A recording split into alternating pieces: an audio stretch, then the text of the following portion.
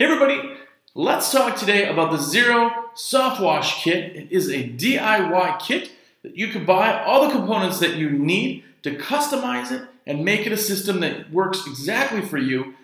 Mount it on a tank, mount it on a skid, however you want to configure it. We give you all the pieces that are necessary to make it.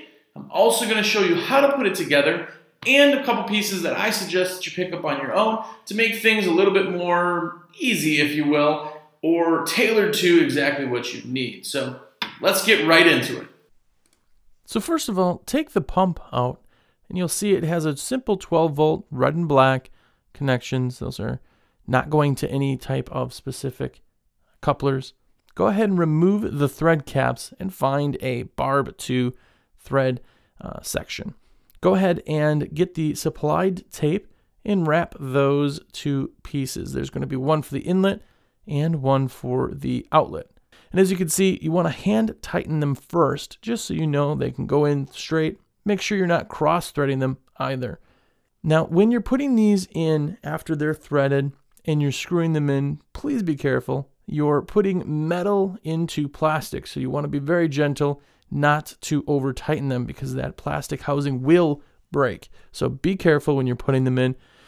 If you do cross-thread one, be very, very careful with that. You don't want to cross thread. It just creates a bunch of problems for you down the road. As you can see that I have done there, I have cross threaded it. So next, take your extra wire that is going to be going to your extending your wire. I suggest this portion just because it makes your life a little bit easier to connect to the battery. It's adding a little bit of wire.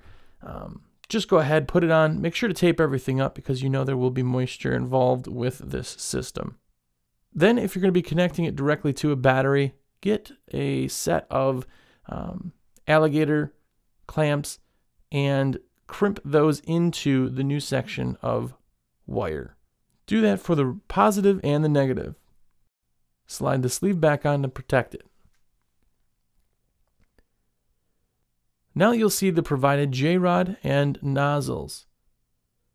Make sure to take the nozzles, wrap each nozzle by itself in the thread tape. Now any connection you have threaded, please wrap it with the pipe tape. It'll stop any type of leaks from happening. Go ahead and screw each nozzle in whatever order you would like back into that JROD.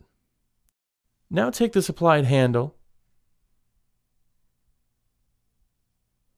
and find a threaded to barb, and then find your thread converter and your 1/4 inch quick connect. Of course, wrapping them again in Teflon tape. Again, metal into plastic. Please be careful. Be gentle when you tighten it in, but that should go all the way in. After wrapping the 1/4 inch socket, go ahead and screw that in, again, being careful to not over tighten it. And now you're able to connect your JROD directly into the tip of the gun. Now on the back side of the handle, you'll see again plastic threads. Find another one of those threaded to barbs and gently screw that in. Again, caution on the plastic with metal. Now cut a section of hose to whatever desired length that you'll need. Cut a little bit extra from your pump to where you're mounting the tank. Now, I've used a smaller tank here. You can use a bigger tank. You'll just have to cut a bigger section of hose. Make sure to have a section of PVC, and that PVC will go down into that hole, and that will go ahead and hold down the tubing inside of there with the supplied screen cap. Go ahead and slide on your clamp, the barb to thread, tightening that down and screwing on the fine mesh cover. And again, this is all done inside your tank once this is all run in there. On this portion, there's no need for thread tape just because it's going to be submerged anyway. And that will go ahead and hold down the tubing inside of there with the supplied screen cap. Go ahead and place the pump in where you'd like to have that mounted and connect your inlet to the barbs that are already in the pump.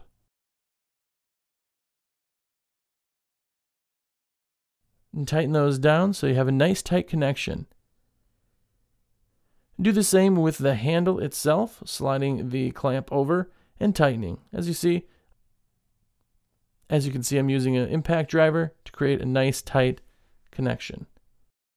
This is what it's going to look like in the chemicals coming out.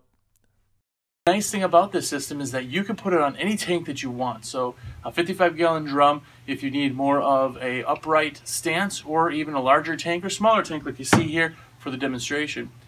It's a great system. You're going to save $1,000 more over other systems because you're putting it together yourself. Comes with all the components. It's a great system for soft washing and especially roof cleaning.